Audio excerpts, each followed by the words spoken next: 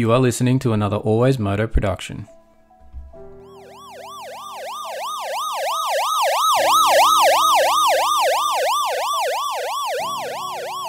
The Emergency Department Podcast.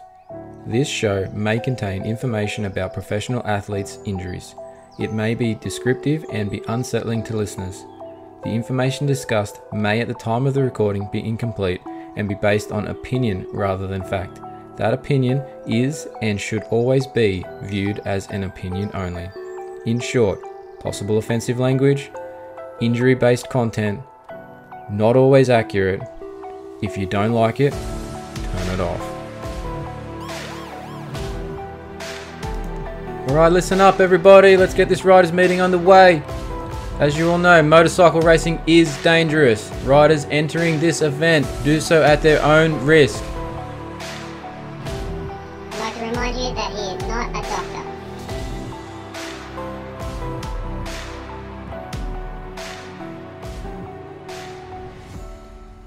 That's right, Moto fans, I am not a doctor. I am a physio, and this is the emergency department.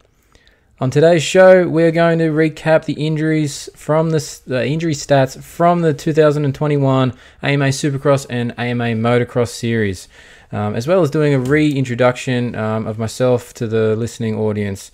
For those of you that don't know who I am, my name is David Hogan. We did do a little introductory show that's before this episode, but if you missed that, we'll just quickly run over it again. So I'm also known on social media as AlwaysMoto. I love motorbikes. I've been riding them for years, since I was 4. I'm now about 35. It's my passion. It's been ever since my dad put me on his bike and took me for a ride. It was a PE 175 back in the day, and then I ended up on PE 50s, and you know the story. Ever since then, can't get me off the bike. But the Emergency Department Podcast, brought to you by the AlwaysMoto network, it's about injuries, and I know a thing or two about this here as well. So my background, I've got a master's in physiotherapy as well as a bachelor of exercise and sports science.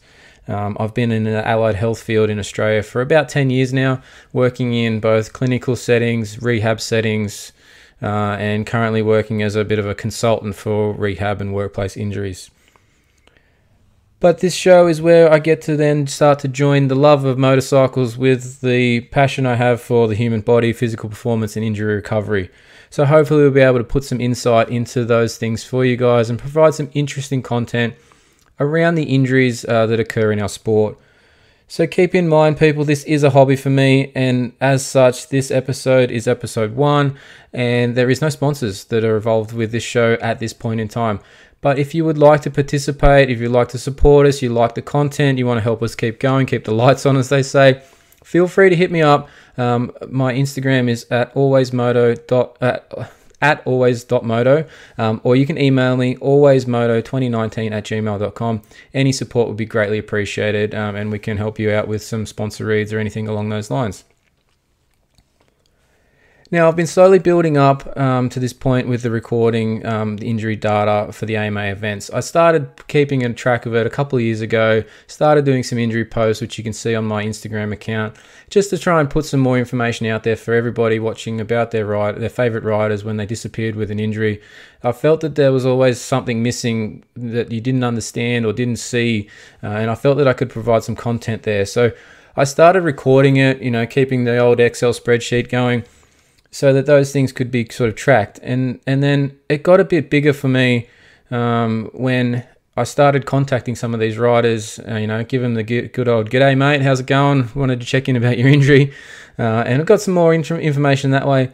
But then we really started adding to the data when I got tagged in a Twitter conversation with Jason Wygant, who was talking with one of the previous TV commentators about how poorly the injury stats are recorded in our sport. And I sort of took it upon myself to sort of fill in that gap, and I've started recording as many of the injuries that I see, both across the coverage when I'm watching it myself, from all the injury reports and updates, and I've just compiled that all into one sort of convenient location, making the spreadsheet bigger and bigger every year, it seems. So I'm going to try and run through that information with you on this podcast, and I guess the question to that is why are you doing that here and not publishing it elsewhere? Well, you know, I've put it to Jason Wygant, I've put it to Racer X, and so far none of them have really responded or kept that information and put it out there in any of the publications. So this is me getting it out there so that you guys can hear what I've got to say about it. Hopefully somebody hears that, and then maybe you will see it in a Racer X or something down the track. That is a big goal of mine, to try and get into there one day. So look, let's see how this goes. But here's hopefully some information for that. But you know, for those guys out there, if you do want to get this information into their publications, the good old hit me back, if not just the chat. Sincerely yours, AlwaysMoto. Check me out, Instagram. So look, let's jump into the stats. I've got those things here. So over the season, we had 17 Supercross races and obviously 12 Motocross races this year. Luckily, we didn't miss any more with COVID restructuring like we did the year before. But in terms of keeping the data, keep in mind that the data for the Supercross is kept for this purpose of this amount, it's from December. So 1st of December through to the last race. So there's a bit of a 1 month or so pre-season. In normal years, there's about 2 or 3 months pre-season. So for this 2022 season that's coming up, I'm keeping data from October as the start of the Supercross season. And whereas the Motocross then only has 1 to 2 weeks pre-season. So it's a much shorter period of time. The Motocross went this year from the start early in May and finished up just into early September. So again, in Supercross, we have only 20-man main events. We have a 40-man 2-moto format in Motocross, which is a bit different. So there's some differences, obviously, in terms of how often people are on track and how long they're on track for and how many people are on track, which can contribute to the injuries. So we've tried to compare things as best we can, and this is what we sort of came up with. In terms of Supercross, there was 34% of the injuries occurred during the night program, as in the heat race, the LCQ, or the main event, versus 35% of their injuries occurring during the qualifying, which is the daytime practice qualifying sessions that you don't generally see in the coverage. You have to have those early day, TV passes on Peacock or whatever. So 34% in the night program, 35% in qualifying. Whereas for motocross, 48% of the injuries occurred during the motos, whilst only 13% occurred during qualifying. And then for motocross, we had 20% of rider issues recorded as an illness, whereas in supercross, that was only 1%. So an illness in this term, we class things like COVID, Epstein-Barr, and other sort of sicknesses where you might have had stomach bug, you might have got a cold, all those sorts of things. So there was a big difference, and look, most of that difference is obviously in that Epstein-Barr virus recording that occurred during outdoors. So it seems that that's more prevalent during the summer months with the longer motos and the dehydration and such that would come along with that training regime they do during summertime. Training and practice resulted in 18% of all supercross injuries and only 19% of all motocross injuries. So anytime when we say training and practice, that is those things that aren't on a race day. So those things that they're doing during the week at a facility, a private track. So 18%, 19% for supercross and motocross. It's basically the same, but there's a fair chunk of injuries that are happening during the week. In supercross, 42% of injuries involved a fracture, whereas in motocross, only 29% had a fracture. For an injury in either series, riders missed about 3.7 races in Supercross and 3.1 races in Motocross. So across all of the injuries, and there was 91 injuries recorded in Supercross and 58 injuries recorded in Motocross. When those riders and all the injuries were averaged out, they missed about 3.5 races due to the injury across the season. Now, obviously, some of those injuries, those riders missed the whole season. Some missed no time. They came back the next week. But on general, if you got an injury in either series, you're about 3.5 races you're going to miss across that time from that injury. Now, a couple of other notable things that we had here for the injuries. Concussions resulted in about 11% of injuries in Supercross and about 17% in motocross. Dislocations were kind of small. They're at less than 10% in both series. ACLs, we had 4 in Supercross and 5 in motocross, which only accounted for about 4% of injuries in Supercross and 8% in motocross. Femur fractures were actually quite down this year. We only had 2 recorded, which was in supercross time, and it was only 2% of the injuries. Interestingly to note, there was a few common things in supercross. We had a lot to do with collarbone and then the AC joint sprain. Now, for those that don't know, the AC joint, or acromioclavicular joint, is the point where the collarbone meets the shoulder out on the end. It's commonly referred to as a separated shoulder.